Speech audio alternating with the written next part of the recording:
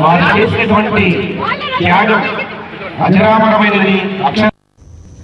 సస్యరక్షణ ఉత్పత్తుల తయారీ సంస్థ ఇన్సెక్టిసైడ్స్ ఇండియా మాలిక్యూల్ను అభివృద్ధి చేస్తోంది. 2020-21 నాటికి ఇది రెడీ అవుతుందని సంస్థ ఎండీ రాజేష్ అగర్వాల్ తెలిపారు. ఇది అందుబాటులోకి వస్తే దేశీయంగా మాలిక్యూల్ను తయారు చేసిన తొలి కంపెనీగా నిలుస్తామన్నారు.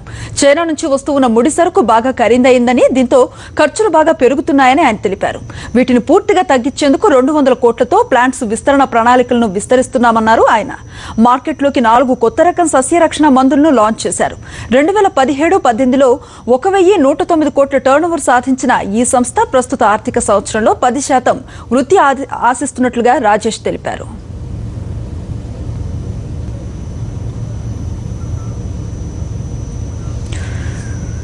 నల్ల కుబేరుల భరతం పట్టేందుకు ఆదాయ పన్ను